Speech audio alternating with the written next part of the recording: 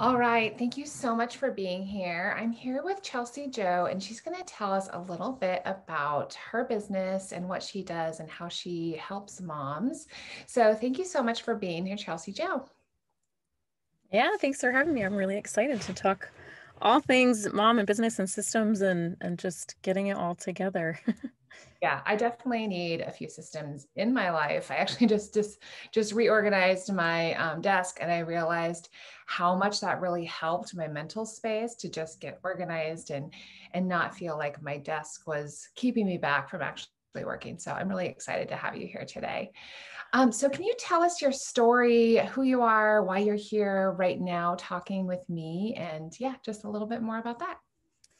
Yeah, for sure. So I am a mom to two girls. I have an 8-year-old and a 3-year-old.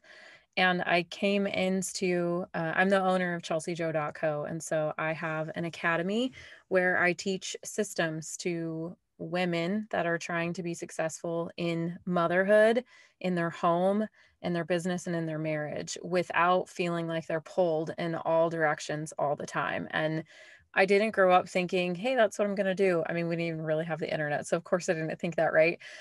But I have been a professional sign language interpreter. That's what I went to college for. That's what I did for 15 years. And in the midst of that, I got into a place where I had made some decisions and I had allowed myself to be in a really horrible relationship, and I became a single mom out of that.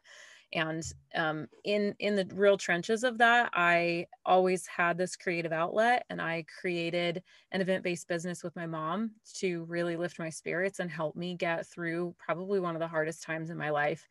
And through that, I really learned what my entrepreneurial spirit looks like and how much I absolutely love it.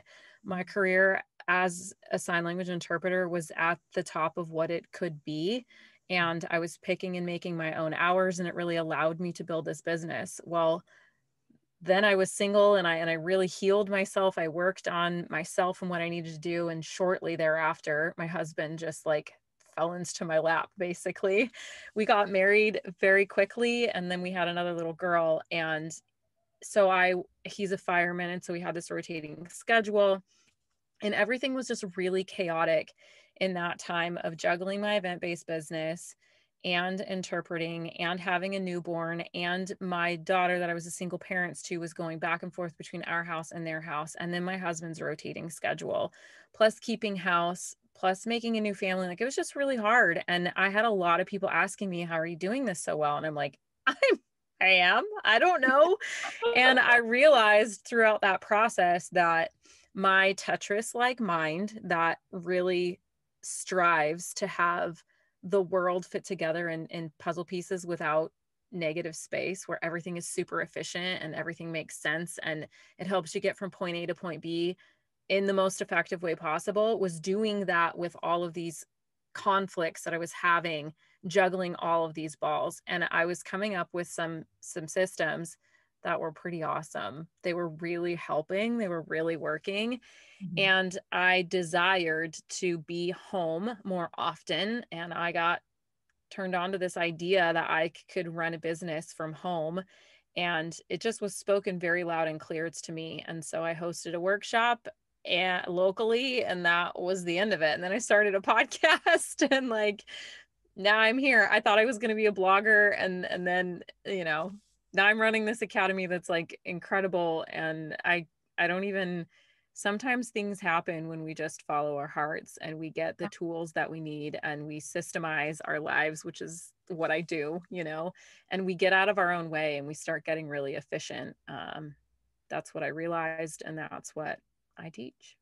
Wow, that is an incredible gift. My mind is not a Tetris-like mind. And so I think that is just, first of all, I love that you followed your heart and you followed whatever was calling you to do this and to serve your clients in your academy. That is just so cool. I mean, a lot of us maybe hear it and we just kind of put it aside and we don't actually follow it. And so that's really neat that you did that, but also that you're finding ways that, like me, I don't think I would even think of systems for my daily activities. I wouldn't even know where to start.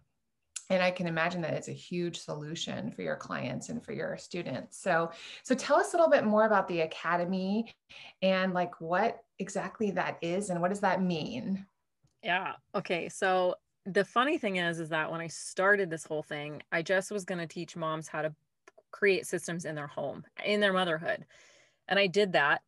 But at the same time, I was running my business, and people were like, but how are you doing this in your business in such a short amount of time?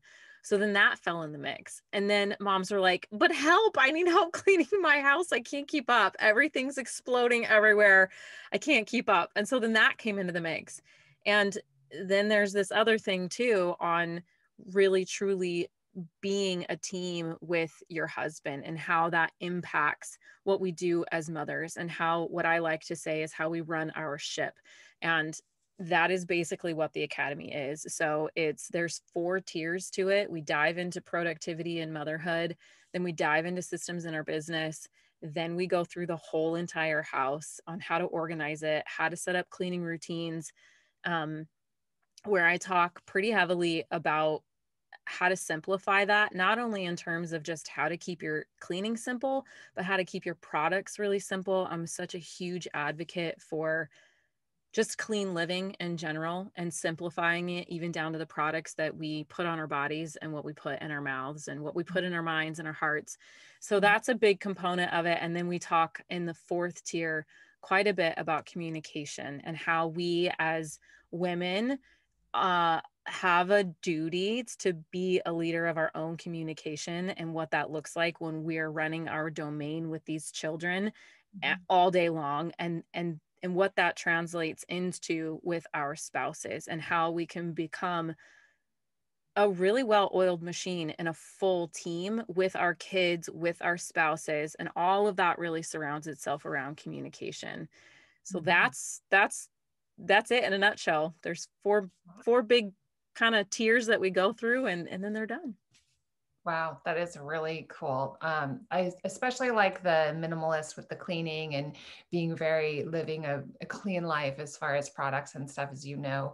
A lot of my listeners are here because of that, because that's what I talk about a lot in Toxin-Free Talk. So that is really cool. So in your podcast, like what do you cover in your podcast? Yeah, the biggest thing that for everyone that's listening, and where I want every woman to start, every mom to start, is with this thing that I call the fundamental needs. So I have this thing that I teach. It's what really started out the podcast, and it's been the lifeline of everything that I do.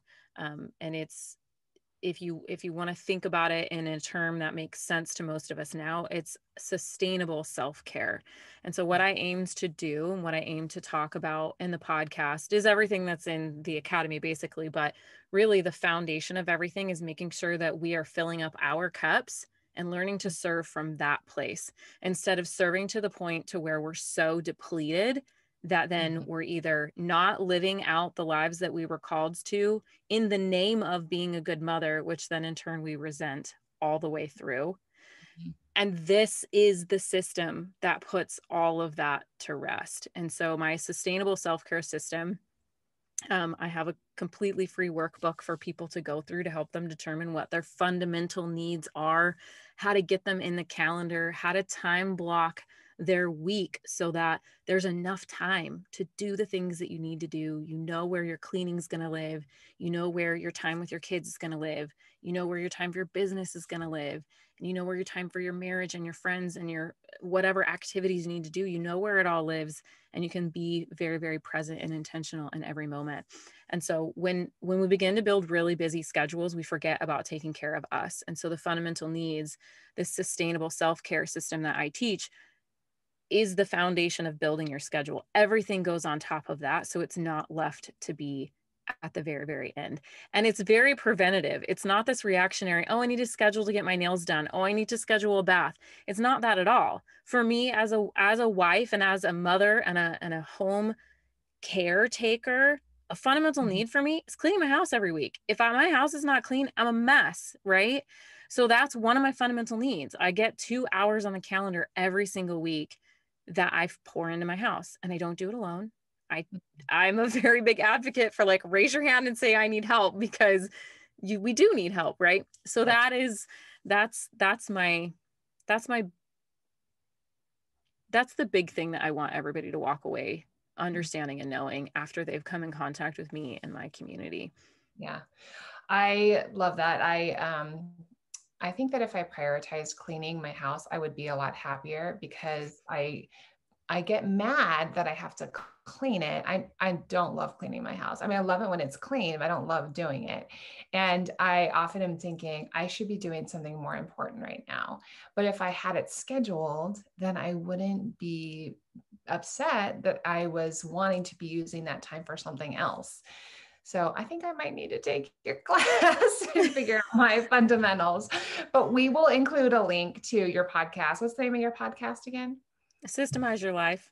Systemize your life. Love that name. Okay, so we'll include a link to the podcast and also to your cheat sheet that you have. Is that what you call it? I missed it. Yeah, it's a workbook, and it's totally, there's so many podcast episodes that talk about it, and then there's tons of women inside of my Facebook group that are like just going crazy over getting their fundamental needs set up and then diving even deeper into their time blocks and all that kind of stuff. And my group inside of Facebook is super supportive. I'm always in there helping moms try and wrap their brains around what's the next step for them and how do they make this work. But I did recently just do a podcast episode on how I get my cleaning done. I've broken my house up into zones so that I know exactly every single week of the month what I'm tackling because of that feeling that you just described and how we hate it, but we love it when it's done. So simplifying and systemizing that makes it just something that you do and then you're done.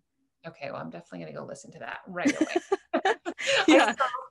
I saw this image that I actually ended up sharing on Facebook, and it's like a mom who's like totally stressed out, and it says, "Why does the chaos of your home add to your anxiety?" And it just was like talking about all these different things, and I feel that my house right now it looks like a bomb went off, and you get to a point sometimes you don't even know where to start. And then if it's all messy, then how do you even start actually cleaning? And it's a cycle. And we're home all the time now.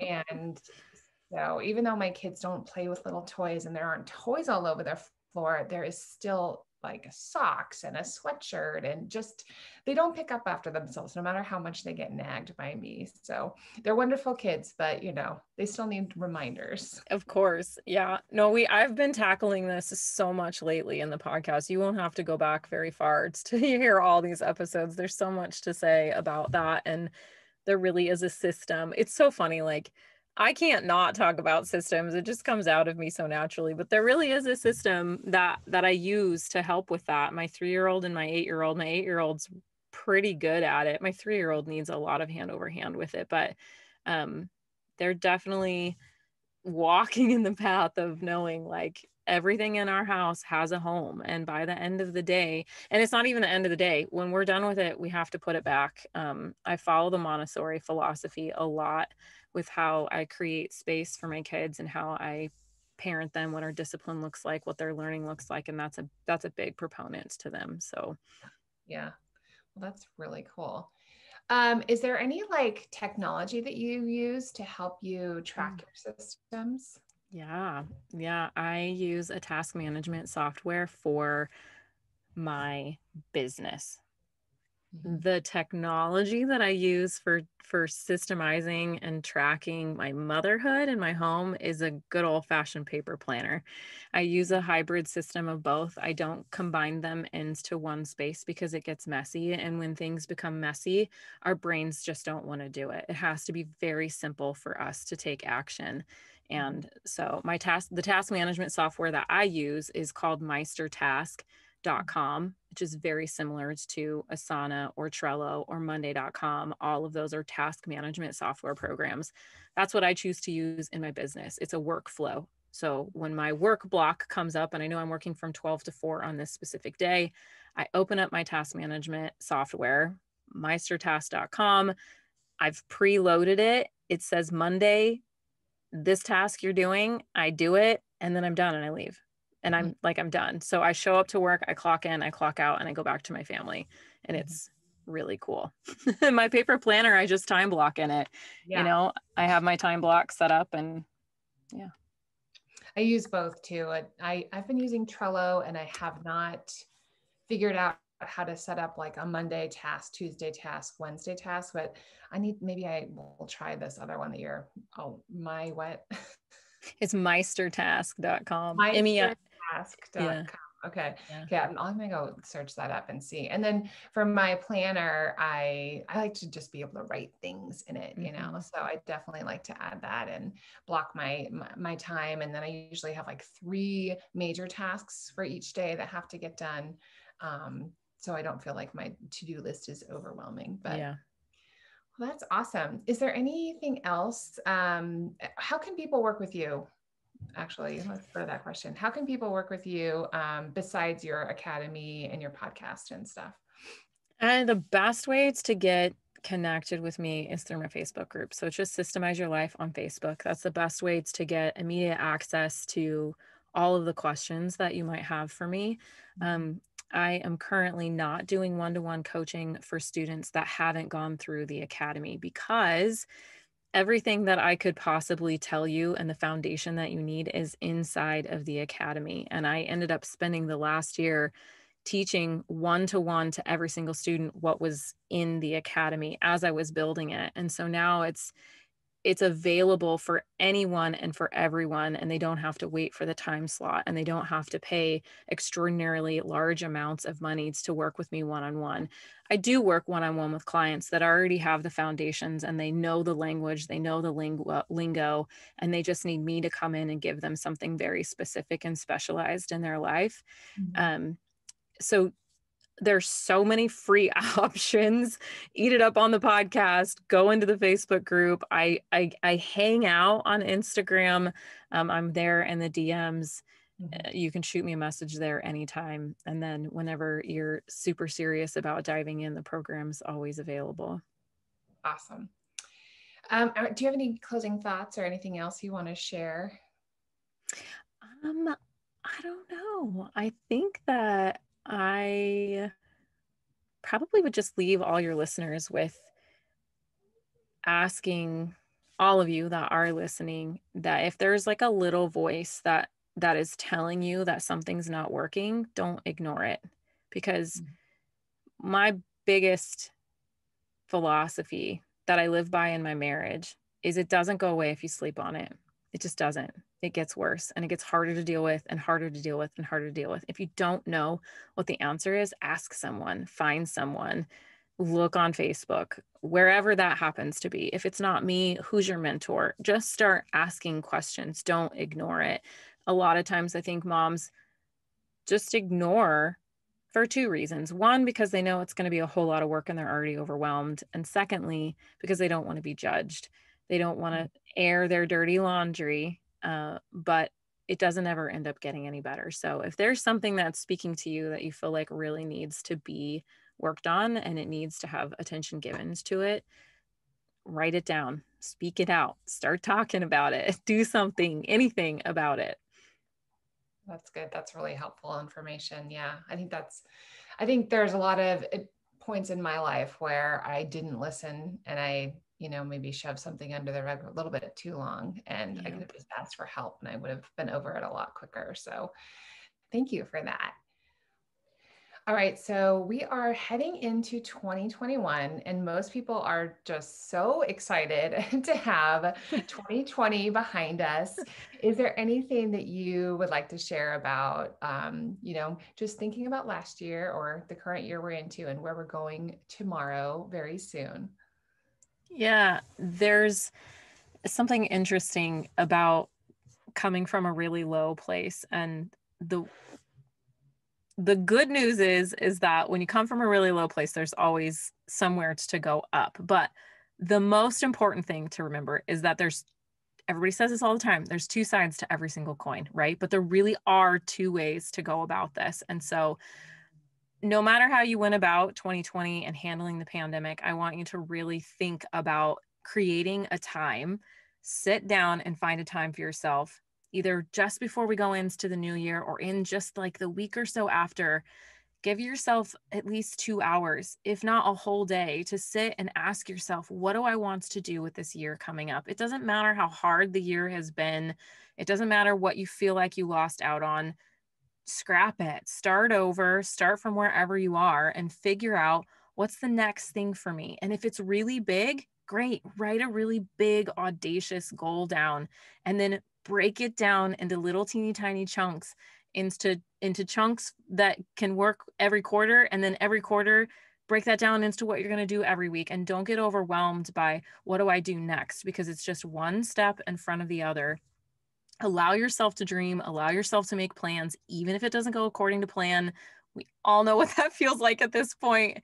But I would just say it's to give yourself time and space between now and the first few days after the new year. It's to allow yourself to really put some goals down for yourself for the upcoming year.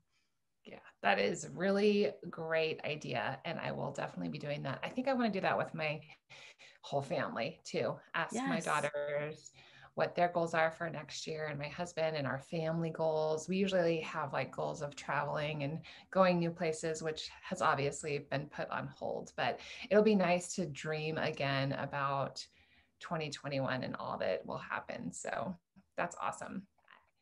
All right. Well, I'm going to share everything on my podcast in the show notes and on my webpage. And thank you so much for being here. It's been really fun.